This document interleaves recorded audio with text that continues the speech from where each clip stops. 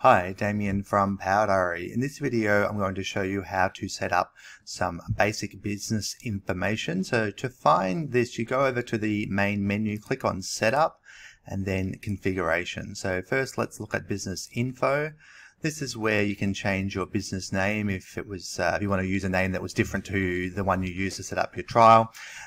You can enter your ABN or your business number, depending on what country you are in. The appropriate reference will change here, so you can add that in. Select the country that you operate in. Most of the time we will have picked this up automatically when we created the trial, but there are circumstances where this may be incorrect, so you can select your country, your time zone, and finally your locale, and then click Save Changes, and that is done.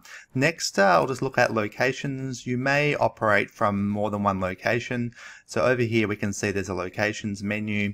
I've added a few locations to this account already, but you can simply click on Add Location, enter in the basics of the name of that location, address, and so forth.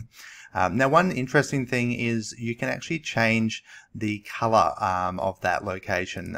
So if we were to change a color of a location, it will change the background in the diary or in the calendar, so that when you're looking at it, you can see which location you're at. So I might actually just show you a quick example of what that looks like. So if we were to take this sort of Hawthorne location here, and I'll edit that and change it perhaps to sort of a light color like this, and then we were to save that,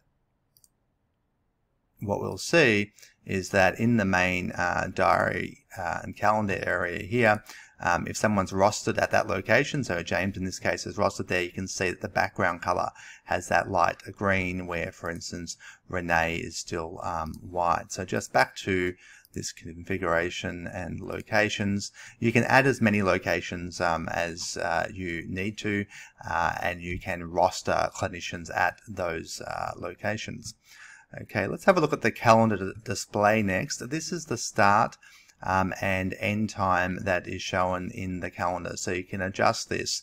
And what we're referring to here is, if we look on the main calendar, you can see this shows from 8 o'clock through to 8 p.m. but you may want to show different hours. So if we go from to there into calendar display, for instance, we could say, look, we actually start at 10 a.m.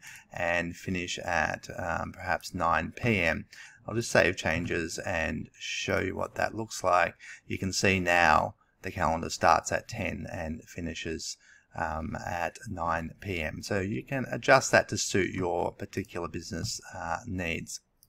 The other thing you can do here in this calendar display is change the minutes per calendar block. So you might run, say, 15-minute appointments, and it may make more sense for you to have your calendar broken down into 15-minute increments.